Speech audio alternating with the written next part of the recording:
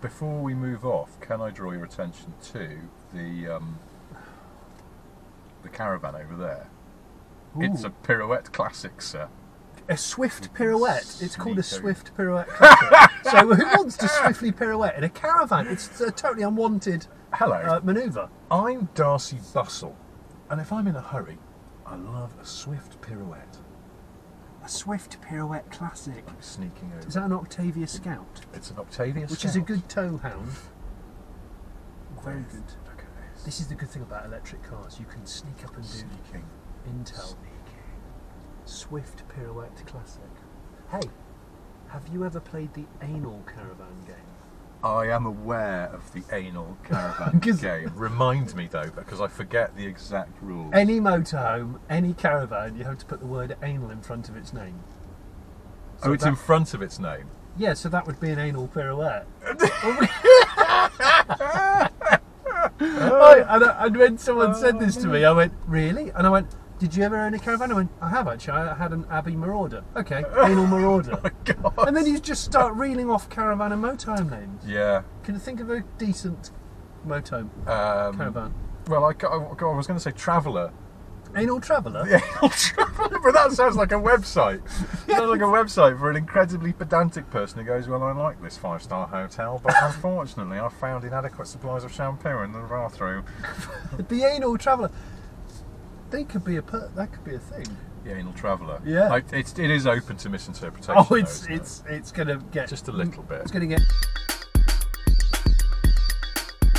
Wendens Ambo. Is this the name of a real place? Yeah, but it also sounds like a South African. It sounds like somebody that might set up a rival company to reggae sauce. Maybe. It's Wendens Ambo sauce, yeah. And I thought it sounded like one of those very rich South Africans that you don't really want to know what their family got up to in the 80s. Because you know you're not going to like the answer. Edith, me Wendens Ambo now. I'm going to go to Wendens Ambo. There's a previous gen Range Rover there. Yes, an L322, sir. No, that I can never remember the L. Here we are. We're going into Wendens Ambo. Oh, it's Wendens. Yes, my family had a mine, but we were very, very good to our workers. I mean, only about 3 or 4 of them died every week. It was fine. So Wendens Ambo is white South African. White South African, very rich, yes. And you just go, oh God, what did they get up to 30 years ago? Really? And he's actually Wendens Ambo III because his dad was Wendens Ambo II. Oh, of course. He was the guy who mined a lot of the diamonds. What did he drive? What did Wendens Ambo drive? Something really racist. In fact, is this man walking towards us Wendens Ambo? He is Wendens Ambo. Look at him there. Look at him in his linen. That's Martin lovely. Well, I don't know. That was a bit bloody. You put a pith helmet on, and that is full Wendens Ambo there. That is Wendens Ambo.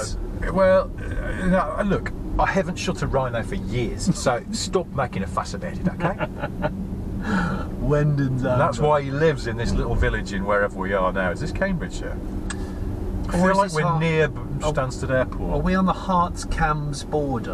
It all gets a bit murky up here, doesn't it? It does. And that's why Wendens Ambo lives here. He's hiding, basically. He is hiding. He's hiding, and it's an odd part of the world, this, because you don't come here and particularly... No one comes here by accident except us, as it turns out. He keeps himself grounded because he funds a lot of local school projects. Yes, using that dirty apartheid money that he doesn't. So how did you make a fortune? I admit, business interests. He's become a Kiwi as well suddenly for some reason. Business interests. But business interests. Business interests. Well, that's his best mate, isn't it? That's his business partner. He doesn't really. Business interests. Business interests. Yeah. He's a Kiwi, but he was in Zimbabwe for some years. Yeah, that's it. I mean, you think Kiwis are lovely people. I've never met a nasty Kiwi, but this guy, he was in Zimbabwe. He's done some bad shit. He has, hasn't he? Business interests. Business interests. It's a caravan. Oh, that's a Conway Cardinal. Play the anal game. Anal Cardinal. Whereas Anal Conway is another man who hangs out with business interests and Wendens Ambo. Oh, he does all the dirty work. Yeah, he's the accountant. He's sort of moved and hidden the money. Well, Anal Conway. Anal Conway. He's always telling you, And I don't know, he's always telling you that it's pronounced anal. But everyone goes, it's not. It says anal on your business card. You strange man. It's Anal Conway. Anal Business Conway. Untrust. And Wendens Ambo. Honestly, and they're quite good fun people. You're at the village fete back there in that village, and they're always there with their ruddy faces and their pimps on the go, and they've all got those kind of hats that rich middle-aged or rich elderly men have in the summer. They do. And their linen suits. There's a lot of light-coloured clothing. There is. And very, very loose jackets. They own absolutely no pairs of jeans, any of them. No. It's all chinos, and they sort of look like a shit Ralph Lauren shoes. Yeah, what's the alternative trouser cut name to a chino that isn't a jean? What else? A good point. What other trouser derivatives are there? You're into a sort of trouser no man's land, aren't you? You get to a certain age and you go, it is not dignified for a man of my age and wealth and murky business past in South Africa to be wearing jeans. Yeah. Where do you go? Where do you go? You have to book a ticket to Chino Town and hope that on the way you spot something. Should we go and eat in Cheetown? And the thing about Cheetown, restaurants in Cheetown, they always have excellent and very large napkins because they're well aware of how light-coloured many people's trousers are. Absolutely. I need a wee. I can't lie, I need a wee. It's post-coffee. It's post-coffee. I need a wee. I should have stopped there.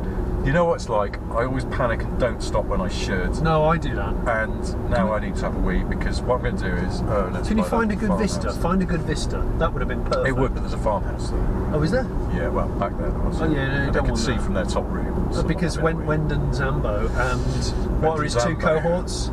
Business Untrusts and Anal Conway. It's pronounced Anal. Anal Conway. You know, nobody gave me this shit back in South Africa.